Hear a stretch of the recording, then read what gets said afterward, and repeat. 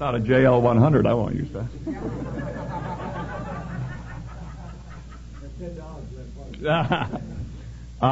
The meeting this morning is called the Education Committee, and very frankly, the thrust or the direction in which CALLERLAB is evolving or moving, or the river is winding, is directly more and more involved in this particular area. Over the last 5, 6, 7 years, we have developed plateaus, we have developed styling charts and timing charts, and we've developed some philosophies, and we've worked on quarterly selection things to help stem the tide of experimental basics, or the indiscriminate use of experimental basics at least the mainstream level. And we are now beginning to feel that many of those projects are either well underway or have been completed, and that it's really time to begin turning our attention toward what most of us feel is the number one priority in all caller associations, local, state, and what we would like to think of as ours as being the international. And that is the scope of caller education. To bring you up to date just a little bit, Lee Helsel had been appointed as the chairman of this committee, and those of you who have known Lee for many years know that Lee has participated in too many caller seminars, caller schools, and clinics to even mention. And his personality and his outstanding leadership role in this particular area, he was just a natural for the job. Lee recently retired from the state of California, where he worked for many years. In fact, he was in charge of the Medicare, Medicaid program for the whole state. And I guess that left him with a few battle scars. And Lee has a few health problems, and that's the reason he's not here this week and with us, or this portion of the week. And he has been forced, really, by his health condition to resign from this particular committee. John Jones came forth and asked me if I would pick up the ball and kind of get things rolling a little bit. I want to first read you the letter that I sent to a number of people whose names had been turned over to me both by Lee, by John Kay, by John Jones, and as well as a few names that I threw in there. We were looking initially for some input from people who were actively engaged and involved in the area of caller education. The letter I wrote to the people was as follows, and I'll just kind of skim through it. Lee Helsel has resigned as chairman of the Caller Education Committee due to personal reasons. John Jones, it's too early in the morning to call. John Jones has requested that I serve as chairman of this very important committee, and I have accepted. You have expressed an interest in this area, and I would very much appreciate to have you serve with me on this committee. I would appreciate receiving from you at your earliest convenience your acceptance to the committee, and as detailed possible your ideas on how CALLERLAB can move directly into the area of caller education. We will need to establish a structure for the total educational program of callers and various ways to progress into establishing and providing grassroots help to callers who are just starting out. A continuing education program for the experienced caller, and perhaps the opportunity to move into the area of teaching callers who want to become caller education specialists. This is really where CALLERLAB can serve square dancing best and perhaps provide the foundation for the future. We will have at least one committee meeting at Miami Beach at the Miami Beach CALLERLAB convention. This is terrible. I hope you will be in attendance and that we can create a worthwhile program that can be presented to the membership. Let me wish you and your families a Merry Christmas and so forth. So it goes back to a while ago.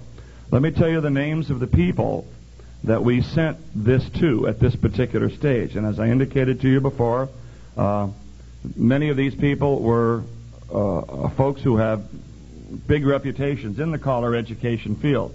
Cal Golden, Al Brundage, John Jones, Frank Lane, Jim Mayo, Vaughn Parrish, Bill Peters, Bob Van Antwerp, John Kay, Bill Davis, Gloria Roth, Barry Aronovich, Harold Bosch, Cal Campbell, Bruce Berg, Kip Garvey, Dick Ledger, and a young lady named Banya Layton from California. Now, several of these indicated to us that they would not be able to serve on our committee because of just too many other responsibilities with CALLERLAB. at this time, and they were Jim Mayo, Frank Lane, John Jones, Al Brundage, and Kip Garvey.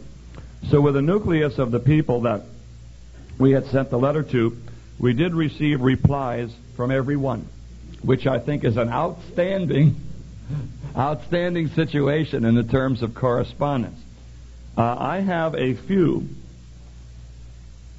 reports that I have made up that I handed to our Board of Governors. I don't have enough to hand them out to everybody in this room, but I'm going to read it to you, and if you are really interested in picking up a copy, we will be happy to let you pick up what we have and go from there. This is the report from the Education Committee. The response to my letter came back from 13 caller educators and committee members. Now that's really outstanding out of that very small list, as I indicated before. So it shows we have much interest. The committee is made up, some selections made by Lee Helsel, and the remainder I selected after Lee resigned. Come up with what we consider the major thrusts that this committee could or may become involved with. Number one is caller coach education. 2, continuing education for all callers. 3, education aimed at the beginning caller. 4, developing programs to assist the caller teaching classes.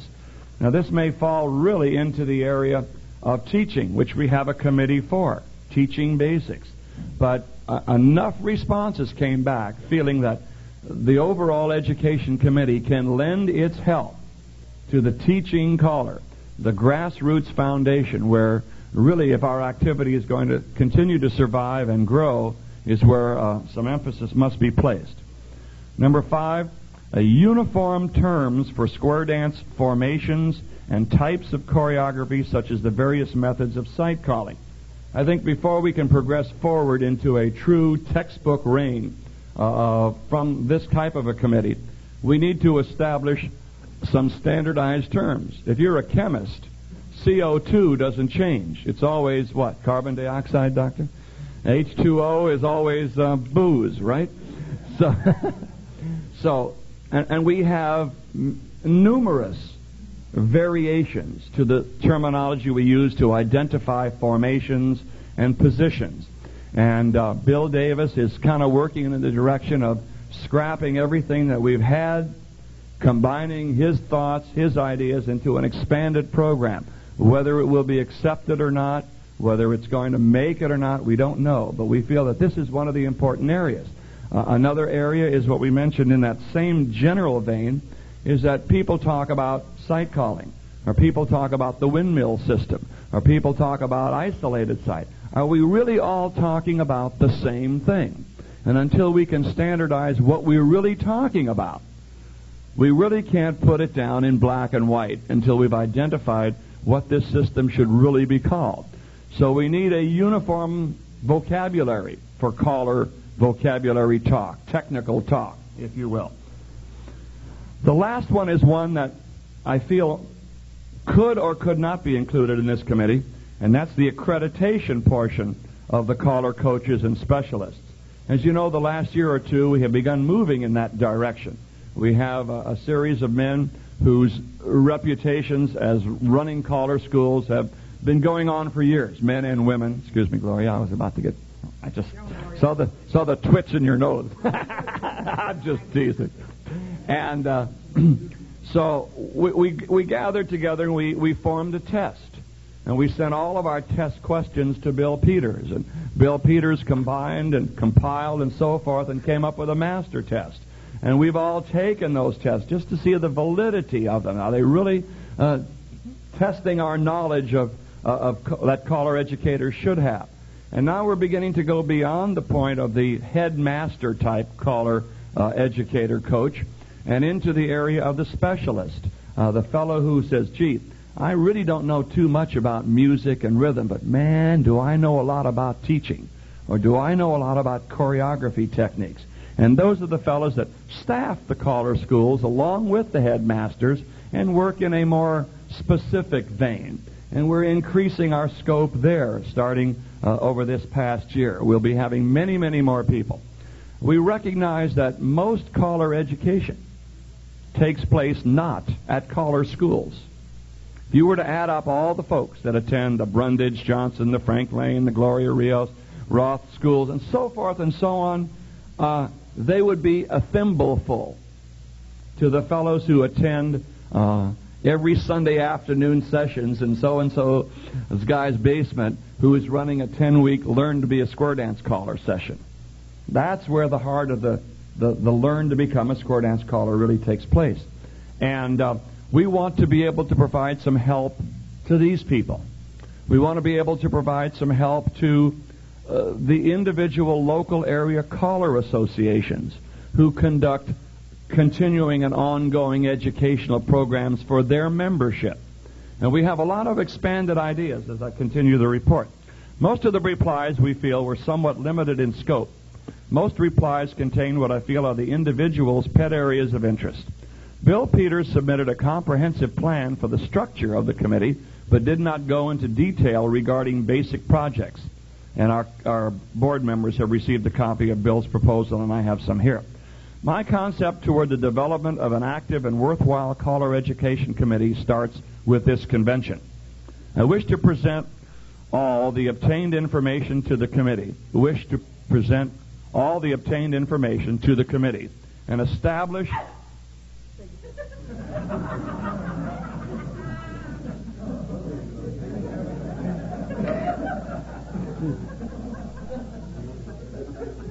Sorry, Gloria. You're even.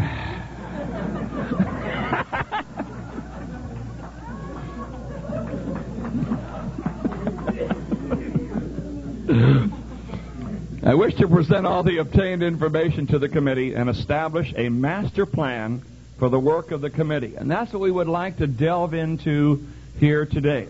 The plan should have a detailed plan for the committee to submit to the Board of Governors. Following the approval of such a plan, I feel it will be necessary to have, and this is our real key after we've got the framework established, and we're going to start working on that pretty soon. It will be necessary to have a caller education conference with the leading caller educators. Now, we can only do so much work in a meeting such as this. But if we can set up a framework and we can begin to fill in the notches in that framework with who are the best people to begin working on the committees on choreography, on timing, on rhythms, on the new caller education, and so forth, and all the various areas. We hope to be able to pull together 10 or 15 people for a working conference in which we will begin the manuscript writing, the technical aspect of developing manuals and booklets and putting together the information that will make this committee a worthwhile working group. I've also requested from the Board of Governors that this type of a special working conference be subsidized, if not in full, at least to varying degrees, by CALLERLAB. CALLERLAB has been setting aside funds for education through accreditation programs, through the money that we have earned on interest on our CD certificates, from dues and things, and frankly, we have a reasonable sum of money in the bank. And I feel that this committee's overall scope is much too important to depend on guys giving up total weekends again.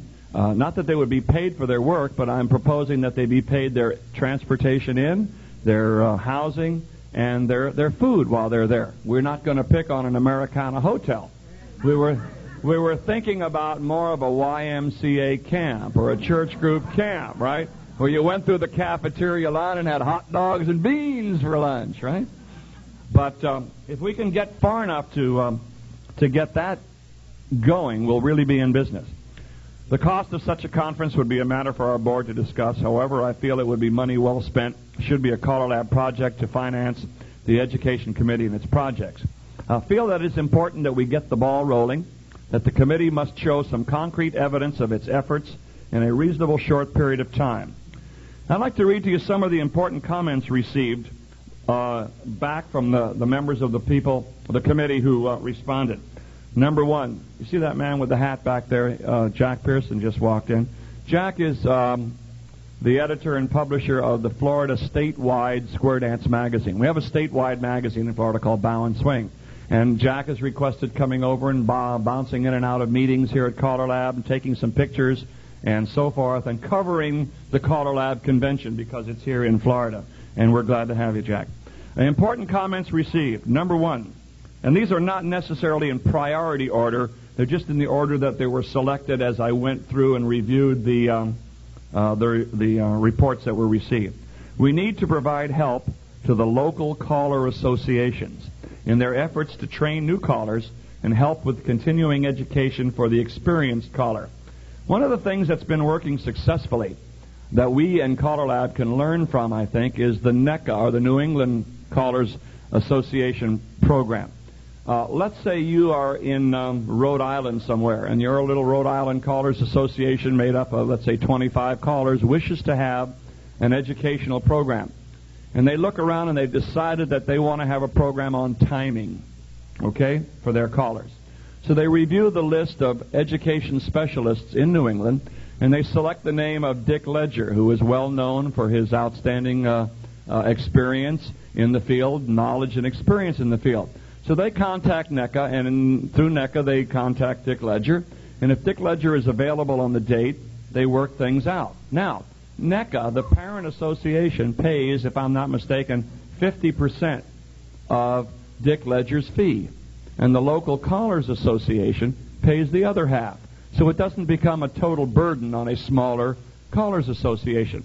We have recently instrumented that type of a program here in Florida. It may be possible for us to do it through CallerLab on a national basis. On a national basis. Because let's face it, some of the rural area Callers Associations, within their scope of their own association, they cannot afford to bring in a specialist of some kind in a particular area. It's just too expensive with modern-day economics. Let's see, number 2. Our ambassador plan must be well thought out and comprehensive. And I think that came from about everybody. So often we've seen, hey, that's a pretty good idea. Let's jump into it. And we do. And I think we here at CallerLab, from the beginning, groping along and picking out one project after another, sometimes we look back and say, gee, if we had only had an overall master plan before we jumped into individual projects, we wouldn't be running into some of the stumbling blocks that we have so far. CallerLab should present educational programs at all major festivals. Now, that's an interesting project. The National, of course, last year was a huge success for CallerLab and the National. It was a battle getting it worked out because I was in the heat of it. But once we had a meeting of the minds with the national education people, we were off and rolling, and they were very pleased with what we did. We were pleased with what they accommodated us with, and we, of course, are going to be doing it again in Memphis. The idea of some CallerLab folks presenting educational programs at major festivals, statewide festivals, some of the individual big ones like maybe the Washington Spring Festival or so forth and so on, is a good idea. Whether we can implement such will remain to be seen. But it is a worthwhile idea. It brings education again to the forefront. Develop teaching aids for beginners classes. Now this is teaching dancers again. And it came from many, many people. And now there are a lot of us feel that, you know, if we don't teach our classes better than many of us are doing today, the activity might find itself in some trouble. And some of the problems with teaching the classes is not the caller's fault. It's the length of time of the classes, the amount of material that must be crammed down their throats. Also, educationally, we need to educate the dance clubs and the dance leaders to the fact that you can't go to a caller and say, graduate these people and bring them into our club in 22 easy lessons. And our club is dancing at +2. And they make these demands on you. And we have to work educating, if you will, the dancer organizations to understand that this is not in the best interest of our activity. Help encourage an apprentice program at the local level was an interesting comment. Through local callers associations, the new caller might be assigned X number of weeks to attend a beginner's class that the more competent teachers in the area are conducting. Now, this would become a mandatory program for him under his local association. Create a manual in the area of leadership and judgment. And I think that's more than meets the eye. We have a lot of fine callers, technically, in the country today. People who can put you through the most interesting and complex, if you will, type of choreography and material, but who have lost sight, in many cases, of the bottom line. They're calling for themselves rather than calling for the dancers. And I think we need a lot of work, as this convention is earmarking the leadership and the judgment area.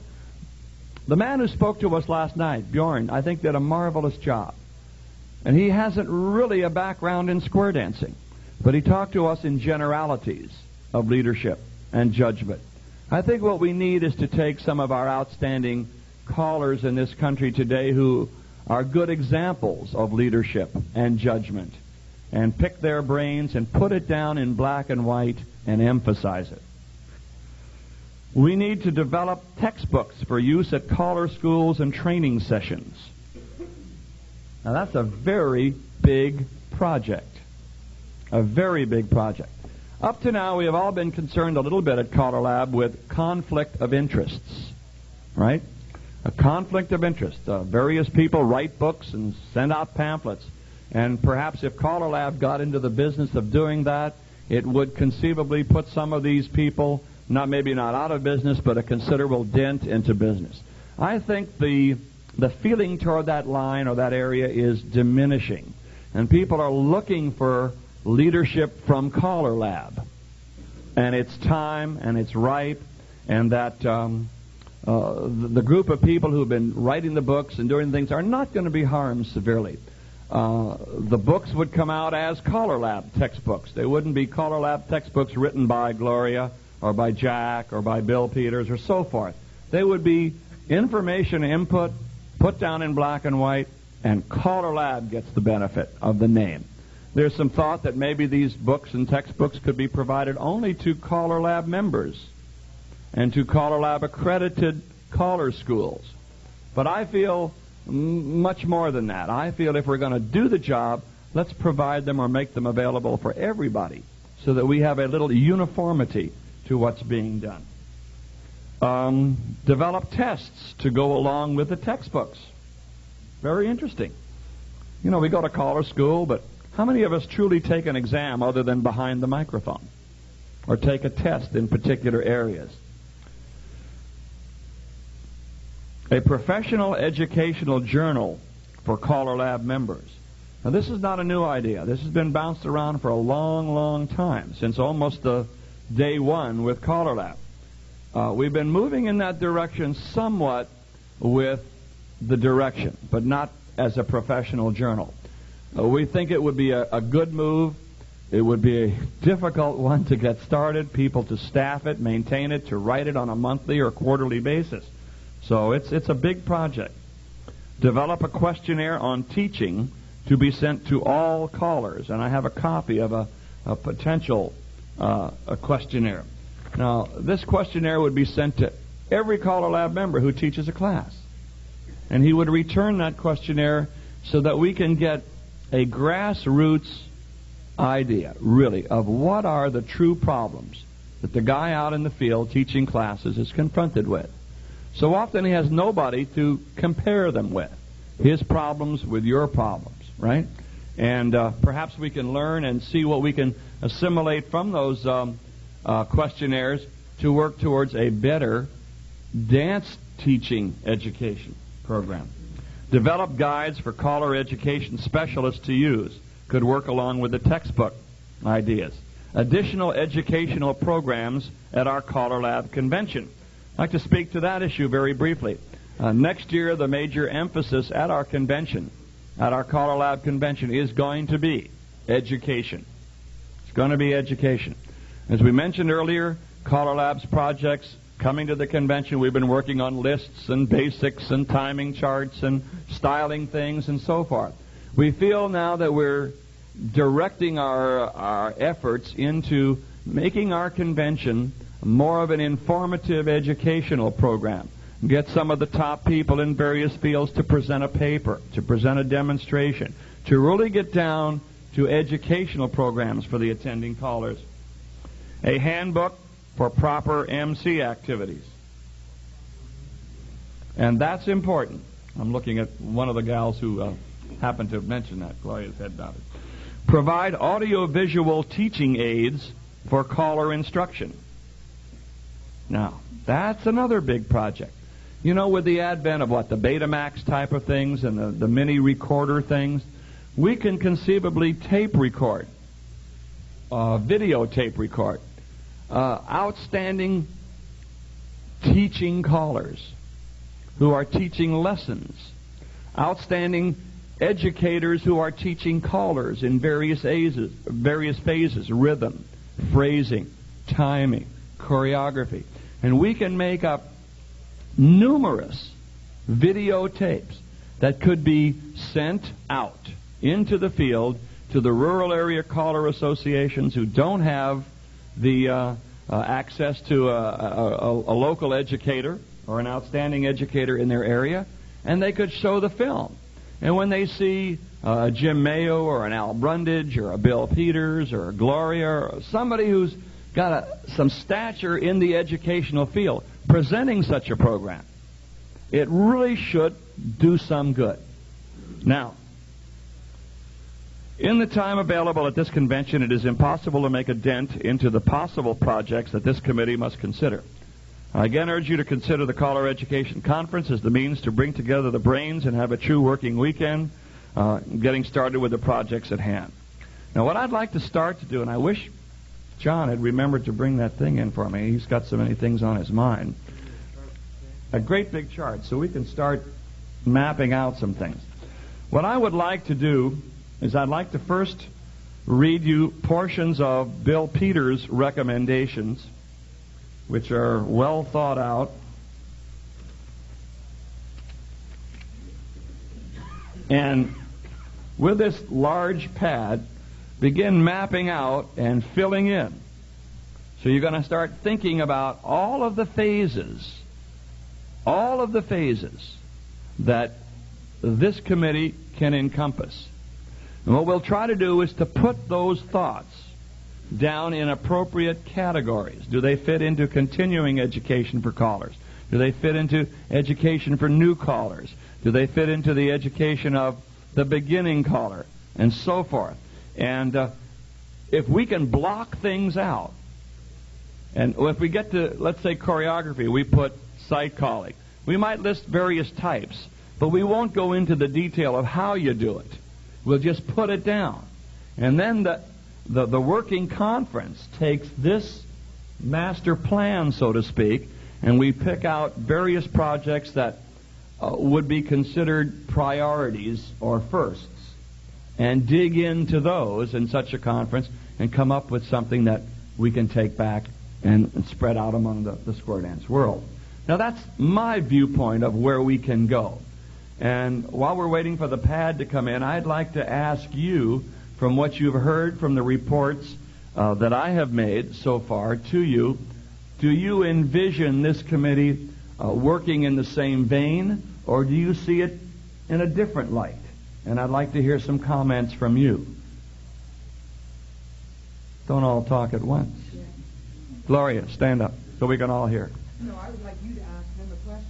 Okay. As to if what is happening right here and now is what you thought was going to happen in the meeting. Okay, you've heard Gloria's question. How many of you feel that when you came into this room, not really sure what was happening when it said Education Committee, is what we have kind of outlined or played up to you, is this kind of what you thought should be taking place in here? Hands up. How many of you do not feel that way? And I'd like to hear, very honestly, yes, sir. I expected more than just the education of college. I expected education of the outside non-dancer. Education of the non-dancer. Now, wait a minute. You mean the teaching aspect of people in our Learn to Square Dance programs or the education to the general public of what square dancing is all about? Well, you break it down, I suppose educators could be taught to do square dancing of a very simple kind in school, but also education of people outside our activities who don't know anything about square dancing. It's a good point. It's a good point. Wait a minute, I want to write something down here, because that's an interesting viewpoint that was not brought up by anybody. Is that public relations? Information? Yeah, but he did say one thing, the education of some of the educators in our, I assume, school systems to present square dancing in a little different light than many do. I think it's not as bad as it was a few years ago, because a lot of us are ex-physical education teachers who did some, or some of the local callers are now into the school systems with some teaching of square dancing to the children. But there is still, unfortunately, a lot of, and I'm not knocking Ed Durlacher, but there's still a lot of Ed Durlacher records being used as the square dance emphasis. Yes, dear. True.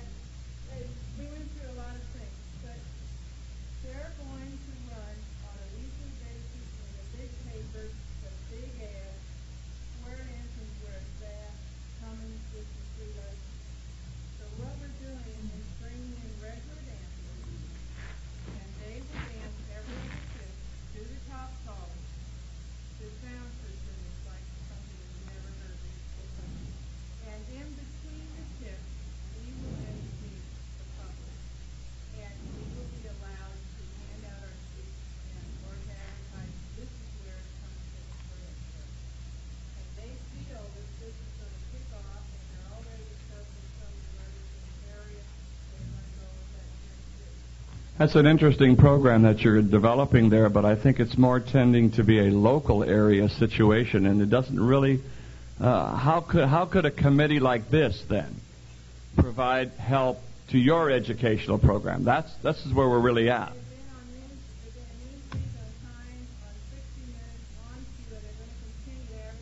Wow.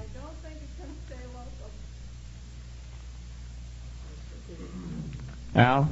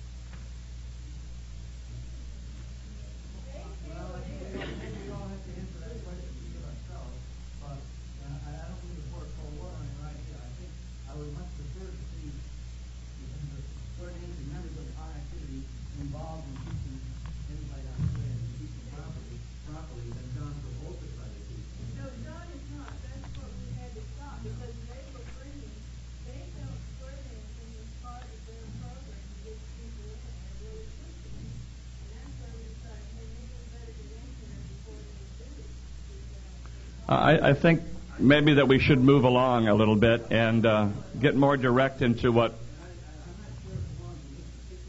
Yeah. I would be interested in a follow-up on seeing how this develops and to what success you have in truly bringing people into square dancing. I envision it being a one-night stand party dance on a regular basis, because you're going to have turnover galore from one week to the next in this type of an open dance situation. But a well-planned, a well-directed one-night stand square dance party always excites some interest in some people at that party that says, hey, I'd like to know a little bit more about what's happening. So this is the Chicago area you're speaking of? I'm sure the Chicago area should receive a great impetus in the number of people who wish to learn how to square dance. Yes, sir. Maybe I'm a little skeptical, because when large promoters get into the act, they normally do it because they figure they're going to make money in the long run somehow.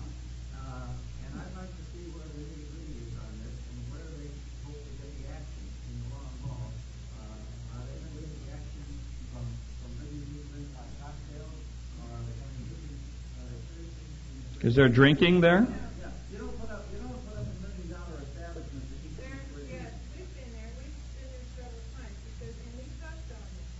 They understand there will be no drinking during the day from 8 to 10. From 10 to 3, they bring in the main stars for the big band. Again, I'm bringing it, we had a problem, Yeah. and we didn't know what to do with it. I called around the United States to top callers saying, how do you handle this in your area? But when I heard the caliber of callers they were going to bring here, I thought, we better get in there and at least give us some Yeah. things to work with. So, Well, I think we can move on. Diane?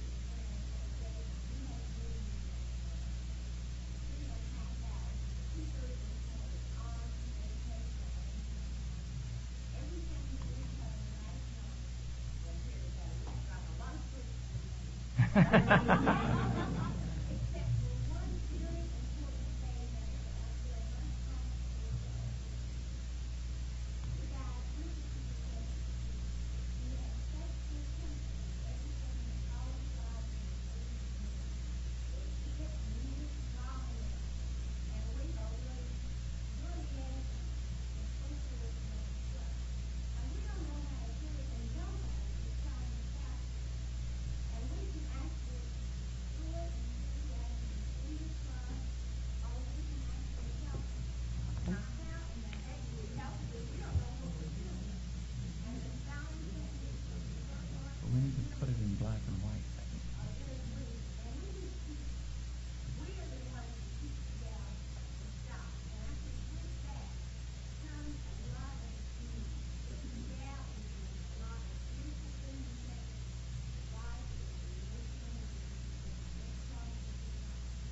Okay. What I'm gathering from your comment is that we should include a phase towards the education of the caller's wife in this overall scope. Caller's partner. Pardonnez-moi.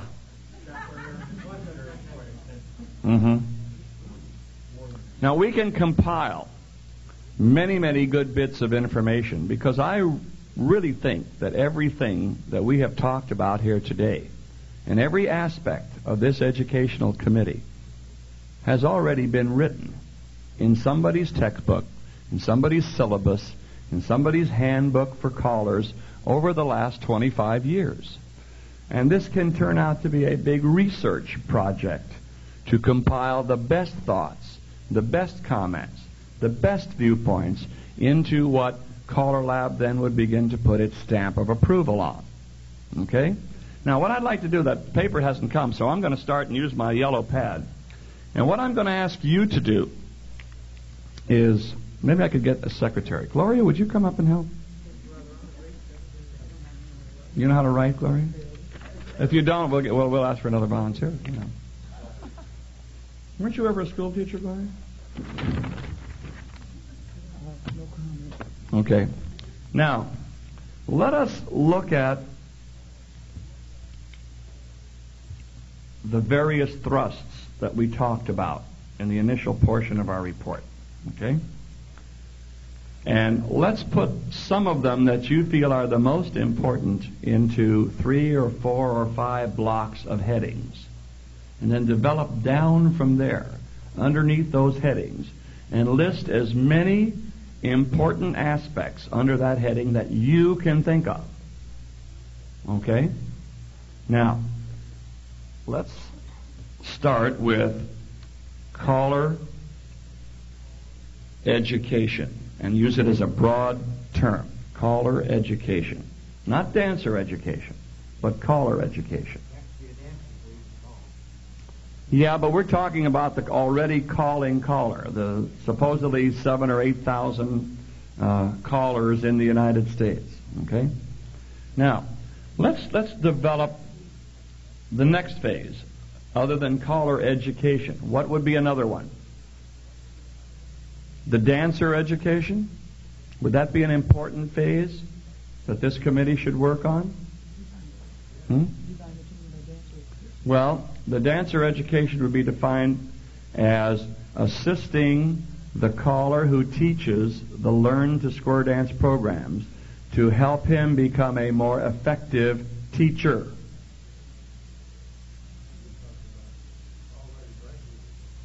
No, we're talking about the people who are learning to square dance in class, from lesson 1 to lesson whenever you graduate them, if you do. Programs to assist the teaching caller. Yes?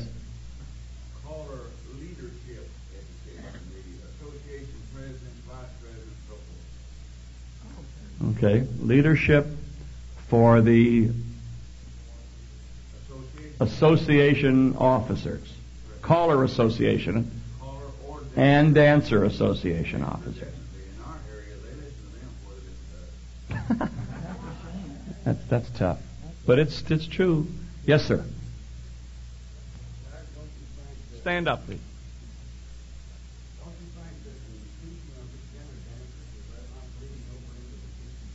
It may be. And it may be that what information we gather and put together will be combined with theirs. But it was brought up with every answer we got back. Every caller educator who returned their questionnaire to me implied that we need to help the teaching caller.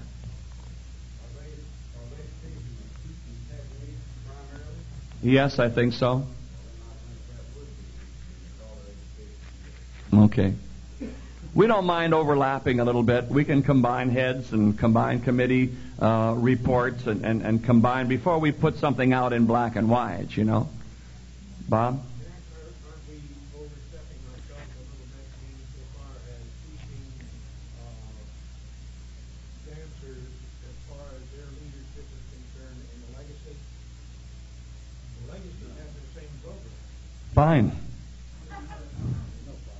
I don't find that a problem. Well, it's an overlapping.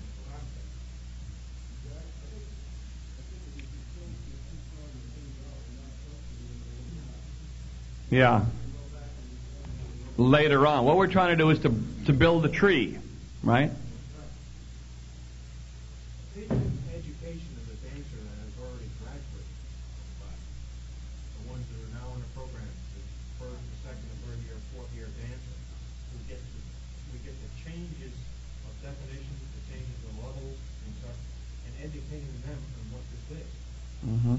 I think that might be a portion under dancer education, rather than being a total scope. That's the way it feeds into my mind at this point, anyway.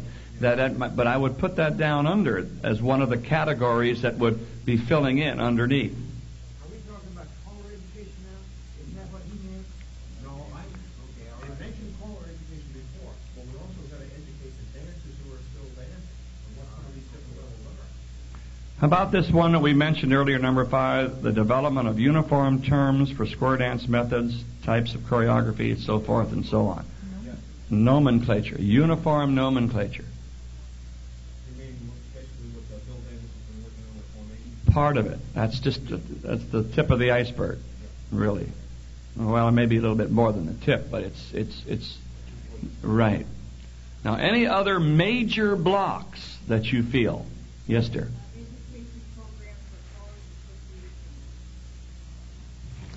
That might come under continuing education, which is based to that one and filling in slots underneath. What are we talking about with caller education? We're talking about the new caller, the continuing education of the existing caller, the callers, the local caller association assistance programs, and we'll go down from there. I'm looking for major broad topics at the top to build down from. Yes. How about education non-dancers, such as the school system and stuff, and you don't really understand what sport dancing is all about? Yeah, I have that on that other page, but we may need to tear that. It's all right. Just, yeah. Education for teachers in schools, yeah. You know, many years ago I was in recreation work before I became a teacher, and I was already calling at that point. And Ed Durlacher, may he rest in peace, who provided square dance workshops for recreational and school teacher people, would travel the country and put on a 2 or 3 day seminar. And it was mostly teaching us a little bit about the dances, and he would play the records that he was selling to our recreation department and so forth. But it's interesting when I go back, I think of a man's name, Jimmy Clausen. Anybody know that name? And Jimmy Clausen was one of the first traveling callers in the United States. He goes back to the 20s. And he developed the traveling square dance caller program in the United States. You know how he did it? He rode into town, sometimes on a horse, but usually on a Model A, right? Because he goes back to the 30s. And he would go up to the local school principal and say, I am a professional square dance caller, and I would like to conduct a Learn to Square Dance program for your teachers and your students. But first, your teachers. And I would conduct an all-day seminar for your teachers about square dancing and about calling. And then on the night, we would have a big dance where the students and the teachers could all come together, and you can see what it's all about. He says, now I'm taking a room at such and such a motel, and you call me back in a day or two. And he would sit 2 or 3 days, and he would get a phone call. Some would say yes, and he would have a program for the next 2 or 3 days. Some said no, he'd pack his bag and head for another town and do the same thing. Well, the second year, they said, well, can we have you back next year? And pretty soon he developed a circuit all over the whole United States doing this. He truly pioneered the program. We have a golden opportunity because every large school district in the United States has some, I think, competent callers. And with some help from us, with a training program, might get the foot in the door in their local school district to do something like Jimmy did 40 years ago. Isn't that... Have you got that? Yeah.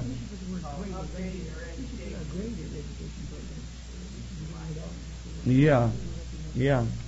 That might be good. Gloria is suggesting that we add to that a graded education program, meaning programs for elementary school students, high school students, junior high, and in fact, it might not be a bad idea to do it on the college level. Because I remember when I went to school, I taught the square dance class in college. The teacher didn't know anything about modern square dancing. Diane? Major headings.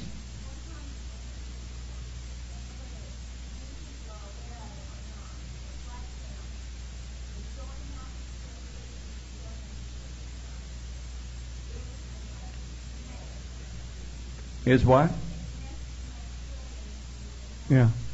I think everybody knows that.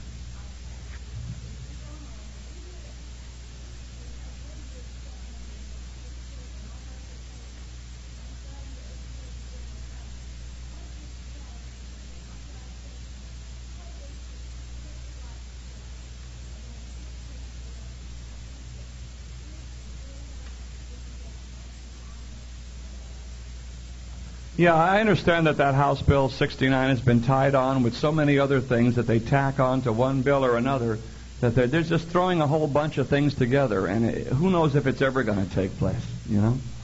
But it would give us definitely the kind of publicity, if we utilized it properly, could certainly help us. Yeah, it's right.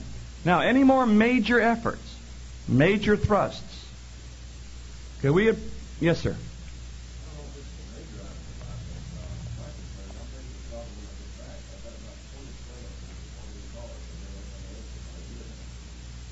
They want to be waiting for a list? Yes, but... Right.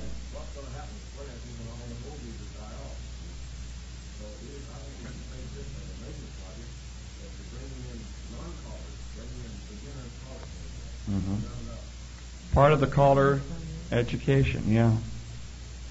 The one area, let's see, that we had as a thrust, and I want to throw it back out to you, it's one that you're not as concerned with, maybe at this particular point, but that was the accreditation and education of caller coaches and specialists. Now, this would be to help the guy who wants to teach the caller class at home. Because as we indicated to you before, by far, the vast number of people learning how to square dances are getting their education in the hometown every Sunday afternoon for 10 weeks or 20 weeks for a couple of hours type of sessions, rather than attending the highfalutin caller schools. I really believe that. Yes?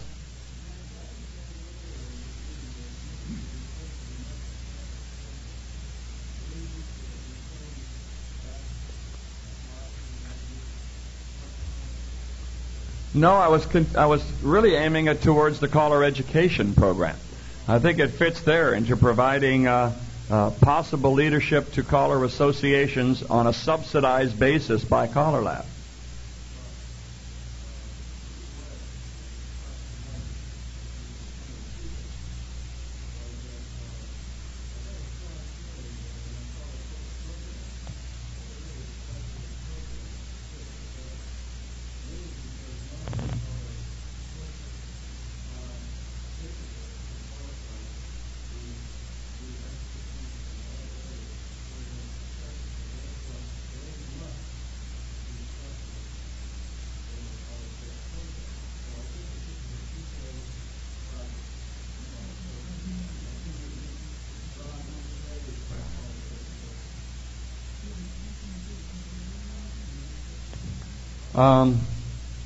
Gloria is voicing an opinion that you have made that said you feel certain that some of the caller educators are not specialists in every one of the areas of caller education. Well, I think you're entitled to your belief, but she was implying that there are some callers in the field today as caller educators who you'd have a hard time battening down the hatches and finding something they don't know about in square dance calling. And the test that we made up, that we talked about earlier, really encompassed that entire scope.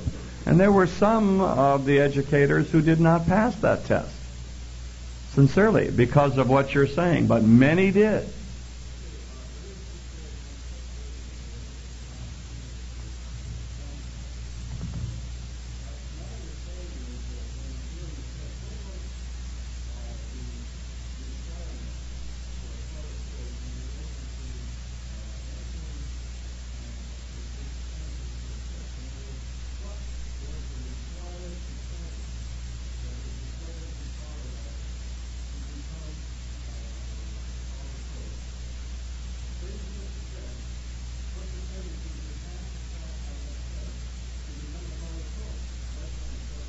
%.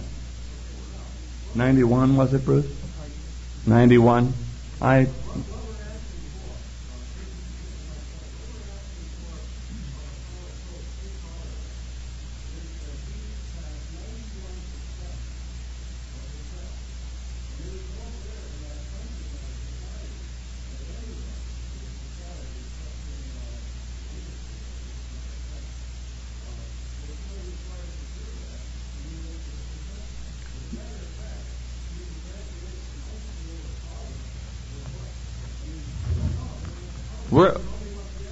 Well, I don't know, but we're not looking for mediocrity in our association. We are looking for true, outstanding people to get the ball rolling. the people who really have what it takes. And then we're building down from there with those people of great knowledge to expand and help train more people, perhaps maybe in narrower areas, more of the specialist type of a thing than the headmaster thing.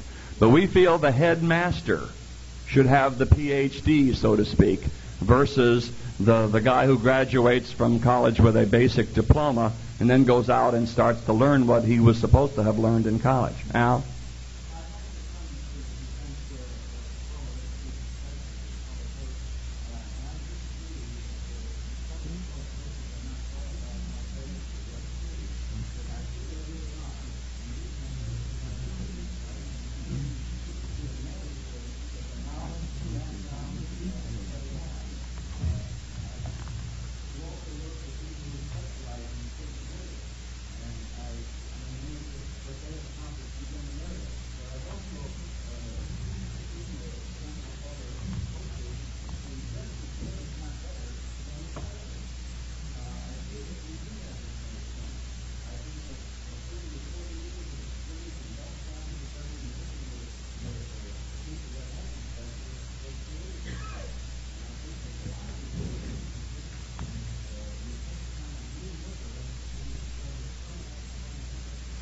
I'm going to ask Gloria to finish up, and then we're going to move on to the project at hand, really, because I think we're a little bit sidetracked in this caller. There was a meeting, or there is a meeting, or you had it already yesterday afternoon, wasn't it, regarding some of the fellows who had questions similar to yours, and were questioning what really is happening with the caller education programs, and maybe you should have attended that particular session.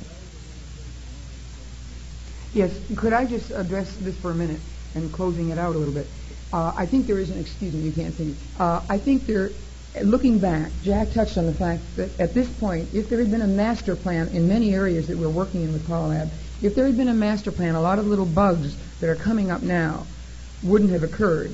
And in looking back, originally when we sat in on the accreditation committee and this thing got started, there were many of us that were very strong that we wanted to set up the specialist program first, that then one by one, if a person wanted to apply for each of the areas of expertise that we're trying to test here, and eventually, and are in the works now, for instance on timing, things like this, then the person who wanted to go all the way would have to pass each one of these steps along the way.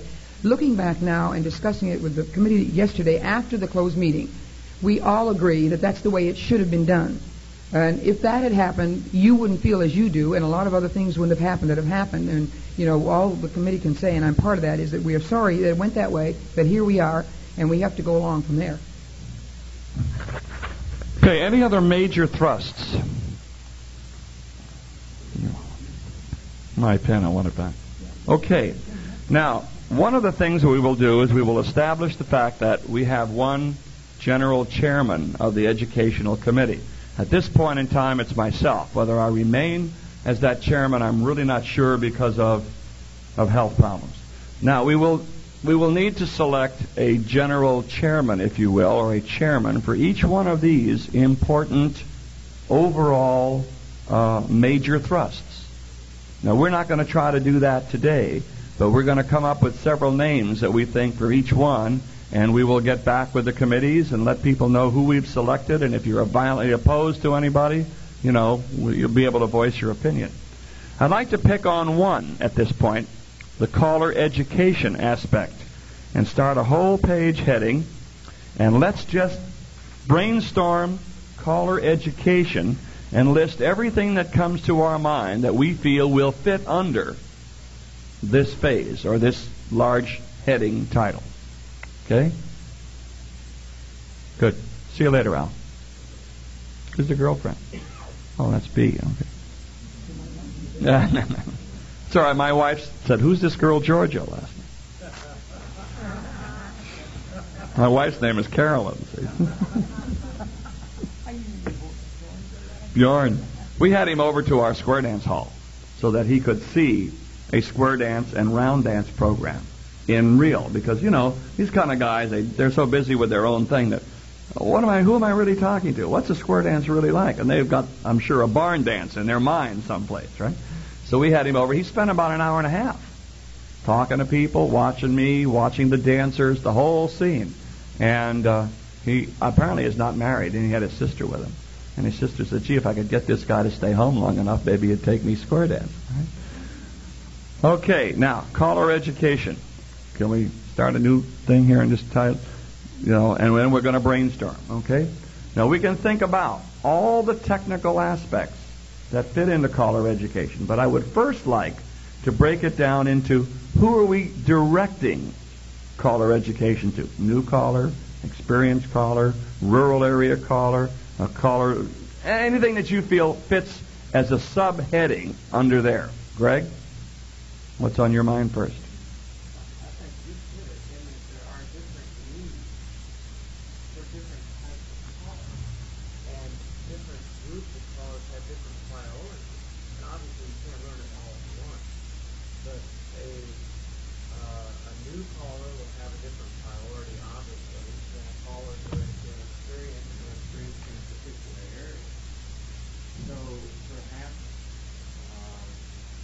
length of time in calling might be experience or lack thereof might be some kind of setting that would be an obvious indication as to where you have starting point. Should we call him the newer caller and let him decide whether he fits into that category himself when it comes time to utilizing the knowledge that this committee would be making available? I know I've often learned a lot of things when I go back and read some of the manuals for the beginning callers, Bruce? Well, I think maybe more important than the number of years provided that we should have some sort of categories that the caller would generally go through. We start out with the zero beginning caller and then we find it whatever. Mm-hmm. Do you feel that the term beginning caller is enough at this stage to group then, and then maybe go down to what you could consider the beginning caller? The guy with no experience, the guy with up to 2 years and then working in an apprentice program or something like that? No, what I was trying to say, Jack, is the guy with 2 years experience may not know as much as the guy with 0, and some guys with 2 years have more experience than guys with 0. I agree with that, but we're talking about generalities over the overall country. Someplace we want to provide something for the guy who's starting out as a square dance caller. Agreed? A 0, beginning caller. Okay, usually a guy who comes to caller school or something like that, most of the guys have either learned a singing call or 2. They may not have called any patter, but they've already mastered a singing call or 2 or tried, to have some feeling whether they really want to get involved. I still think we call them beginner callers. Anybody disagree with that? Something for the beginning caller. Yes, sir.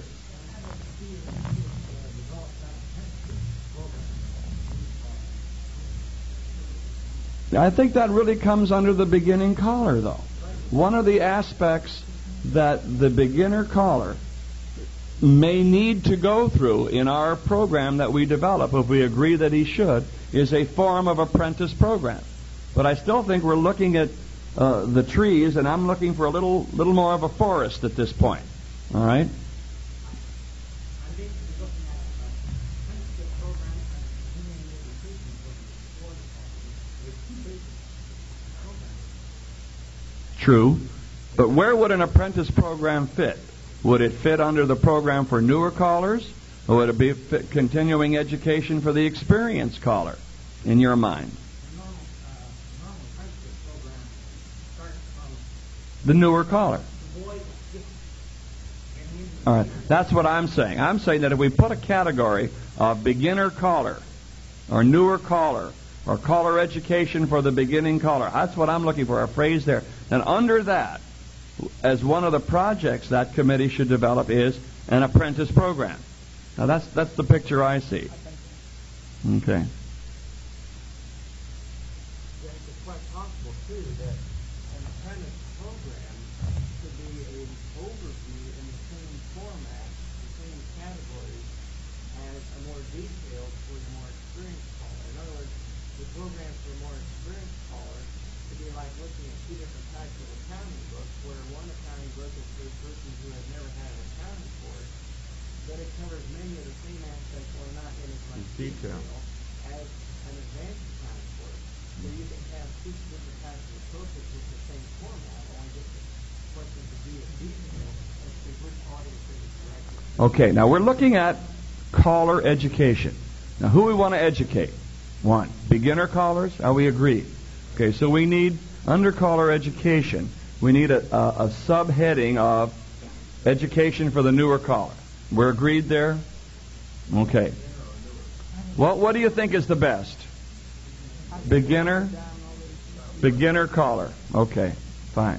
Number two, what other aspects of education for callers could we put under this overall big title of caller education?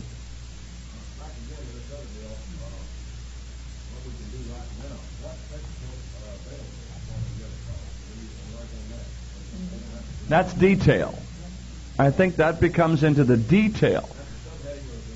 Yes. Now, under all of that, it will be development of textbooks for, apprentice programs for, guidelines and so forth for, which we will go. We're still, we've got the roots and the foundation as caller education.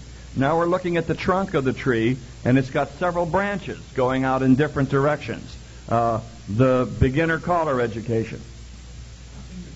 Continuing education for the experienced caller.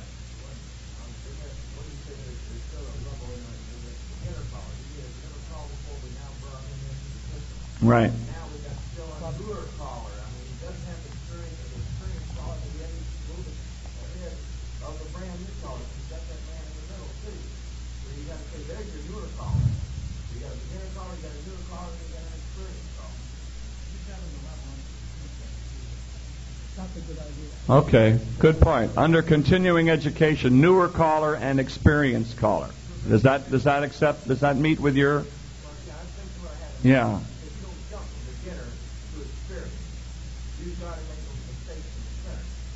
Mistake?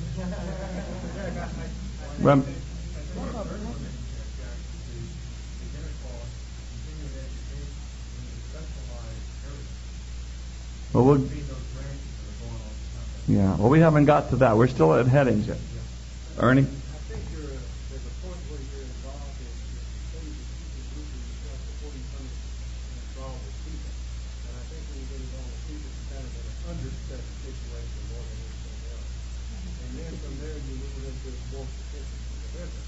I think we need to talk about the time when you're just working in the bedroom to develop whatever you can develop by yourself. And then you get involved with people. And then move on to more people. I think he's talking about one of them. Basically what he is saying there, he feels there are three stages. What can we call this? The intermediate caller? You called him what? The practicing caller? Huh? Wall-to-wall. Intermediate caller? I would think understudy. But we're in the entertainment field. What is an understudy? The form of an apprentice, really, yeah. I think of a journeyman as somebody who has accomplished something and is there. A journeyman electrician is the guy who's at the top of his field, except he's a contractor. Yeah, he would be the accredited caller. The one who would be more involved in, like we would say, continuing education for the experienced caller. I think that's the thing that we need to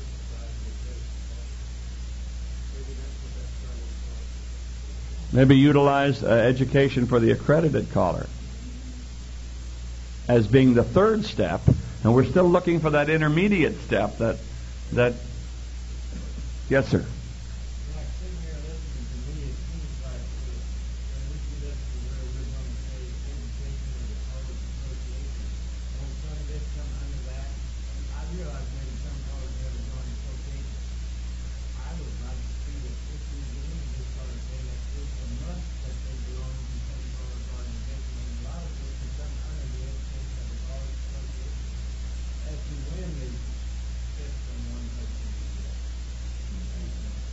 Yeah, the usual callers associations are made up from A to Z in terms of experience levels. And when a guy puts on a program there, Wherever you fit, you get out of it as much as you can at your stage of development. But what we're looking for here, really, is we have recognized that there are 3 stages of growing into calling.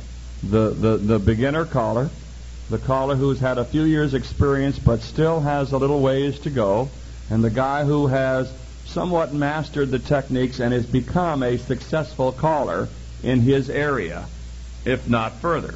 All right? The guy who's calling for the clubs, the guy who's appealing to the dancers in his area. But there is this intermediate step. We're looking for a name just so we can categorize him. A cadet caller? Okay.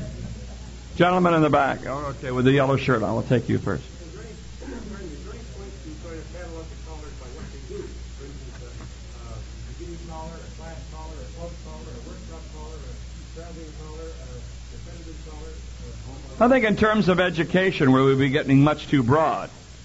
What we're looking for is the general categories of experience so that we can focus our educational programs towards their experience levels. And that's what we're really looking for. That's the key here. Dick?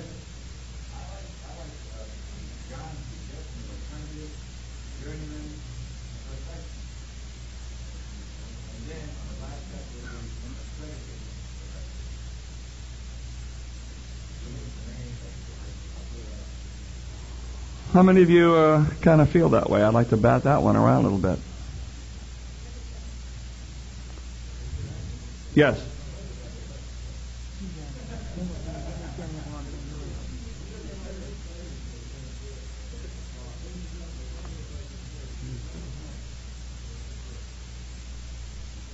A little louder, please.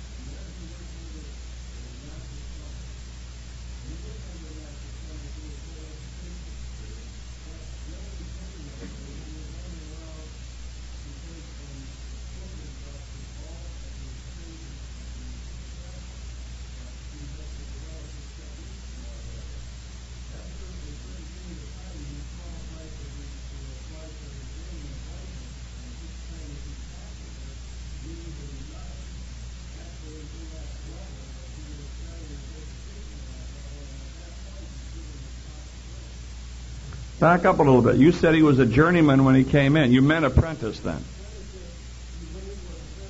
Okay.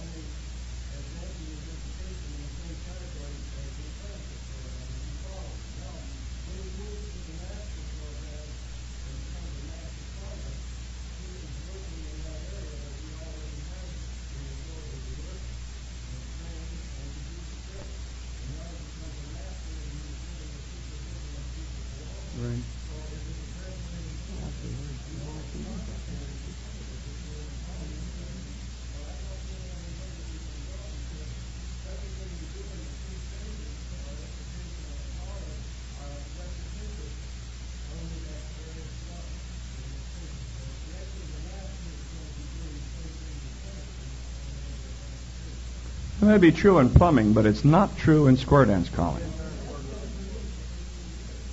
Because in square dance calling, the caller who has lots of experience, 15 years, and has grown through that time, certainly has many more skills to offer the dancers than does the beginning caller.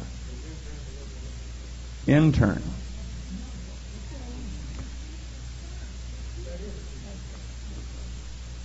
An intern is the beginner. He hasn't graduated from college yet, and in the educational field, and he's putting in his practice teaching. A lot of places call it practice teaching also.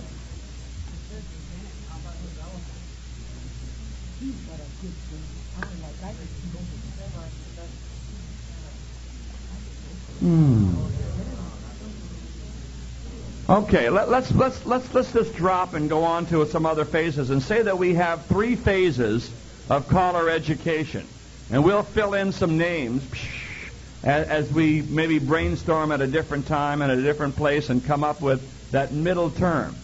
Okay? Yes. I'm just wondering, Jack, if we neglected to define our overall goal here, what we're trying to achieve at this point.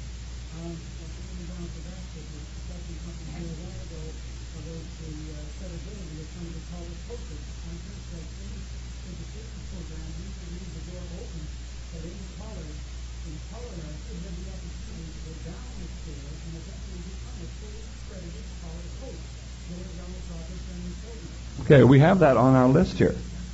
This is one of the categories. We haven't reached the developing stage on it. We're talking about general caller education. From the new caller, we recognize now that there are really 3 stages of caller education directed at the practicing caller, if you will. The new caller, the beginning caller.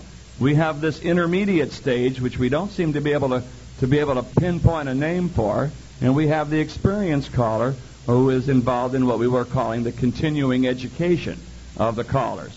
So we have those 3 down. Okay? Now, before we fill in directly under each one of those detailed things that what fits best under the beginning caller and the intermediate caller for now, that term, and let's go to our next major category, which was the dancer education. Okay? And let's see now, what principal headings could we place under dancer education? Are there any? Or is that a broad scope?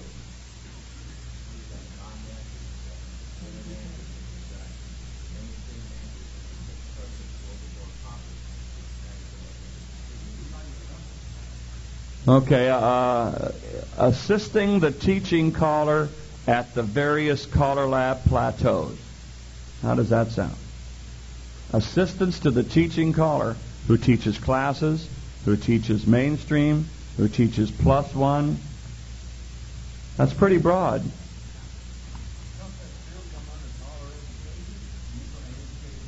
We're trying to get more specific here now into an area of caller education, directly at the teaching of the dancer, not the teaching of the caller. We're talking about the teaching of the dancer here.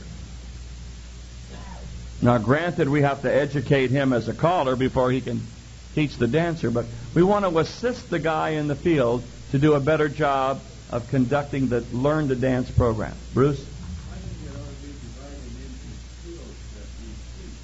Like we teach them to do figures, we teach them to do timing, we teach them to hold a hand. And I think there's certainly a lot of other things that we teach dancers under dancer education. And I think some categories in the rest should be directed towards the kinds of skills that we impose on knowledge. Good point. Bruce has brought up a good point, that under the dancing education, what we're really talking about is to do a more effective job of teaching the skills of dancing. Okay, and I think that's... Now, is there any other aspect to dancer education? Can it come as part of the school program? Is that a category of its own? And we put that as a category of its own, didn't we? Okay. Anything else under the dancer education? Attitudes? Pardon? Well, leadership is a whole category, yeah.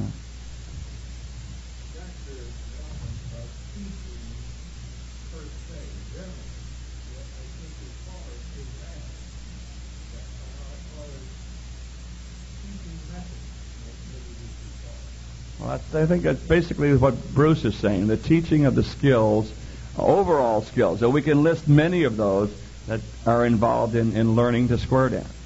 But what other facets of dancer education? Ethics,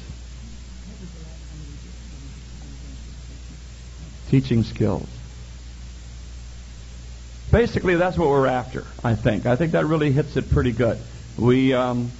We want to help the caller who's teaching the dancer to improve upon his teaching abilities, and that involves handbooks and pamphlets to help him do a better job. I think we've got that one. I understand it's 10:20, right? And we're supposed to break for coffee. So why don't we take, 10 minutes? Or is this the end of our session? Oh, geez. How many of you are going to another session and right from here or would like to continue with this?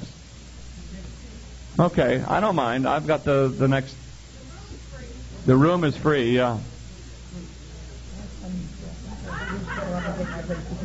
Okay. Yeah.